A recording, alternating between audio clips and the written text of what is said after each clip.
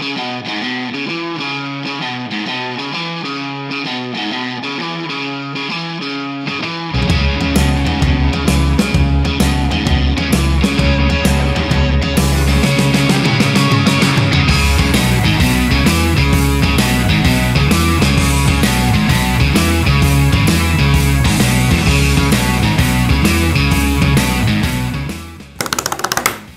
we doing, everybody, and welcome to the Mash and Drum Whiskey Room. My name is Jason C, and if you're a subscriber, thanks so much for the support and for watching. If you're new to the channel looking for the latest in whiskey and bourbon news and reviews, you have found the right place. So hit that subscribe button below and hit that bell notification so you know when I'm releasing a new video, or if you want to join me for one of my live streams. Baker's Bourbon is one of the 4 bourbons that comprise Jim Beam's small batch bourbon collection, along with Basil Hayden, Knob Creek, and Booker's Bourbon. Baker's has the 3rd highest proof, coming in at 107. Now, with the fan favorite Knob Creek small batch and the looming presence of Booker's small batch, Baker's is usually the less talked about bourbon in the small batch collection, and it's today's Mash and Drum review. So Baker Beam made his name as master distiller at the Jim Beam Distillery in Claremont, Kentucky. Not only was he the grandnephew of Jim Beam himself, but he was also the cousin of Booker No. As most bourbon lovers know, Mr. No is widely recognized as the creator of small batch bourbons. Now, because of that, the 1980s saw the birth of single barrels and small batch collections. Consumers began wanting bourbons a little bit more upmarket, something similar to Scottish single malts. The distilleries were more than happy to oblige. Not only could they charge more for these exclusive bottlings, but it would hopefully make their entire portfolio, including the basic bourbons, more popular. Now, when someone asks you what's the difference between regular bourbon and small batch bourbons, thankfully the answer is really easy. There is no complete definition of what small batch bourbon is. It can range from the combining of 5 barrels up to 200 barrels and even more to get a consistent flavor profile that the master distiller is looking for, as opposed to a single barrel offering where flavors can change from bottle to bottle. So the write-up from Jim Beam claims that this is made using a special strain of jug yeast that was originally kept in a jug generations ago. This is a 107 proof small batch version of the line, aged 7 years. Now, comparatively, Knob Creek is 9 years old but bottled at only 100 proof, and Booker's, which is around 6 to 7 years old but bottled at barrel proof. So it's slightly younger than Knob Creek, but also slightly higher proof and more expensive, around $55. But I have seen this at some stores for as little as $30, and the good thing is that this is widely available everywhere. Alright, so here's a nice close-up of the bottle, which looks a bit more like a wine bottle with that black label and that big 7-year age statement on there that you gotta love. I mean, it's nice to know exactly what you're getting in this bottle. Now, besides me thinking that Baker's gets no love for most bourbon drinkers out there, Baker's has been in the news a bit, and we'll get into that, but let's get to a pour first. Like I said, that big 7-year. On the back, it'll actually give you the batch number. So this is batch B-90-001. So if you have this, definitely try along with me if you're watching this. Let's see. Get a nice pour here. Oh yeah, that's a good pour. All right, let's get into it. All right, guys. So as I just mentioned, Baker's Bourbon from Jim Beam has been in the bourbon newswire a little bit. It's actually going to be becoming a single barrel bourbon as opposed to a small batch like it is now. I mentioned that small batches use different barrels to batch them together to get a more consistent flavor profile, whereas a single barrel bourbon, basically what's in that barrel is all you're going to get. It's a product of one single barrel. So the flavors could differ a little bit from bottle to bottle, but I think you get a little bit something more exclusive, and I think they're trying to differentiate Baker's a little bit more, and I could see why. The label change and everything, I think it's supposed to come later this year. But I definitely wanted to revisit this and see actually how it tastes before moving to a single barrel, since I do really feel like Baker's is overlooked and I haven't had it in a while, so let's get into it. So here's the color, guys. It has a really nice color to it. It's got a nice honey, deep, rich color to it. A little bit of a copper color there to it as well.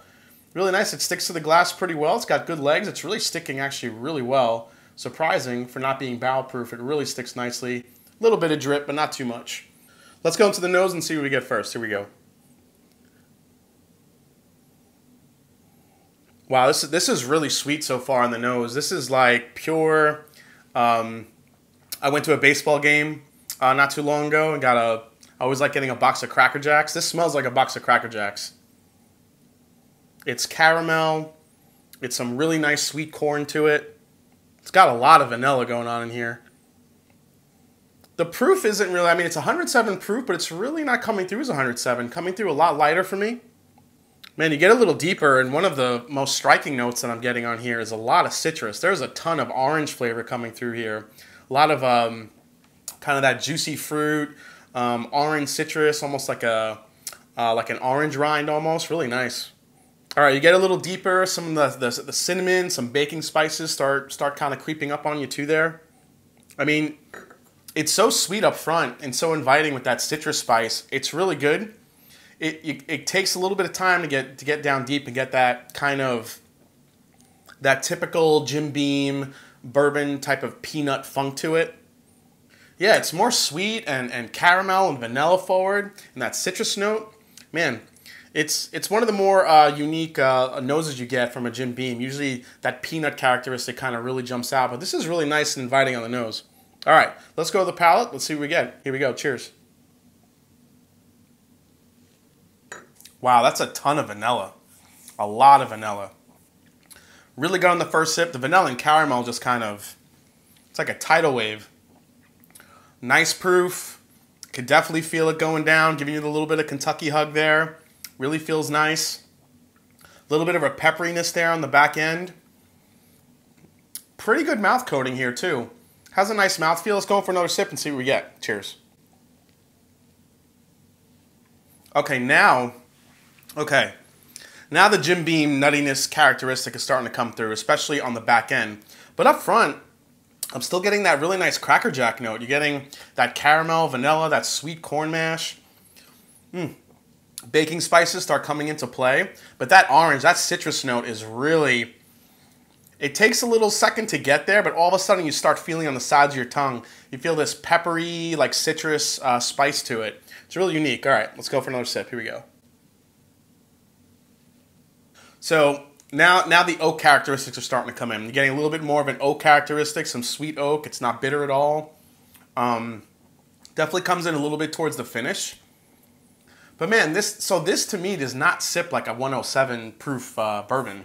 This one is coming in a little bit lighter to me. Man, the citrus, the citrus note of it, the sweetness up front.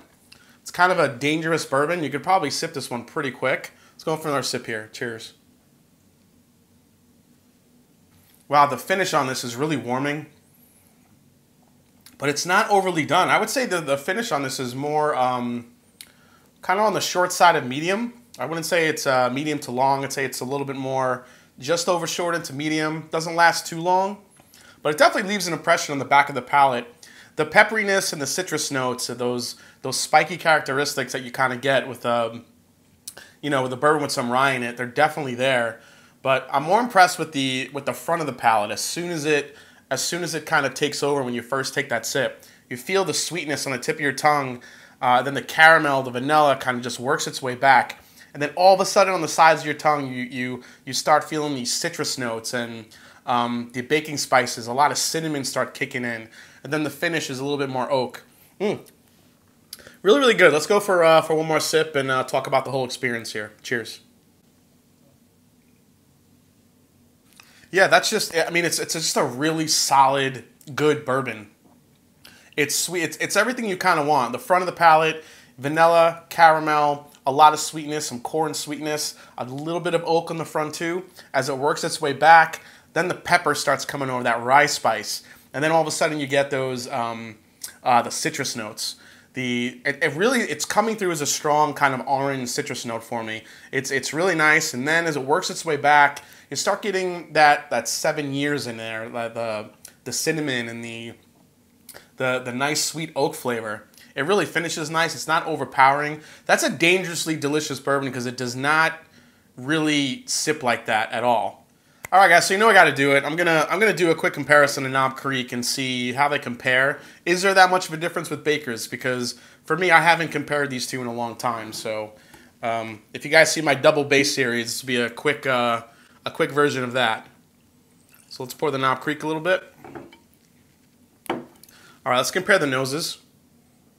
Wow, the noses are really different. I gotta say, this one, that peanut Jim Beam, that honey roasted peanut flavor really jumps out of the glass. But the Baker's is more rounded. It's more, it's sweeter. Like I said, you get that Cracker Jack note out of it, and the citrus that comes out of this is really crazy. The citrus is actually kind of becoming a little bit more of a dark fruit note. Could be like more of a date or a raisin in there too. Yeah, the Knob Creek is just pure sweet vanilla caramel, that peanut, that honey roasted peanut funk that you kind of expect with a Knob Creek or a Jim Beam product. So let's go to the palate and see how they compare. I'm going to do the Knob Creek. So at 100 proof, okay, yeah, so the finish is not nearly as long as this one. Well, it's pretty close. Pretty close to the finish on this one. But the flavors in this one are a little bit more, I don't know, they're a little bit more complex in the Baker's, I gotta say. Let me take one more sip here. Okay, so on that one, okay, on that sip, I got a little more of that citrus there. You do get that rye spice, but it's more of a peanut aspect to this one. More of that honey roasted peanut flavor starts coming through. You definitely get those caramel vanillas, but that Jim Beam peanut flavor really kind of comes through. And now the finish is starting to get a little bit stronger here. Yeah. Yeah, that's nice. All right, let's go for a sip of the Baker's here. All right, so when you have these side by side, the one thing that Baker's sets itself apart with is more of a kind of a fruit flavor type aspect to it. Citrus, maybe some dark fruits in there. The proof, the finish on this is also a little bit longer, but not too much longer than the Knob Creek. The Knob Creek, I think, just comes in with more typical caramel, vanilla. You get a little bit of a citrus note in there, not nearly as intense as the Baker's, but you get more of that honey roasted peanut aspect to it. Man, both of these are really good, but is Baker's really worth that extra money for it? All right, guys, so Baker's, it's really good. It's a really good bourbon. I'm glad I got to try this, especially with you guys. Like I said, it's one that's been sitting on my shelf. I haven't gotten to it. And when I heard the news about the single barrel being released, man, I forgot what the small batch tastes like. So I really wanted to share this one with you guys and see if the flavor profile warrants maybe going out and maybe grabbing a few of these before it goes away. Now, to me, Baker still remains in a weird place. After tasting the bourbon, I think it's way better than the last time I had it, or the last time I remembered it. It's got a really nice proof. It's one of those dangerously easy to sip pours. I really expected the proof to be a lot stronger than what it was, but it still doesn't bring enough uniqueness to me when you compare it to Knob Creek or the Knob Creek single barrel for less money. At 55, I think this is priced too high. I did mention I have seen this for about 30, and at that price, I think it's an absolute winner and a great pickup, especially with 107 proof and a 7-year age statement. But when you compare it to the entire lineup, trying to put Baker's in between Knob Creek and Booker's, you know, it's really tough for Baker's to kind of make that headway.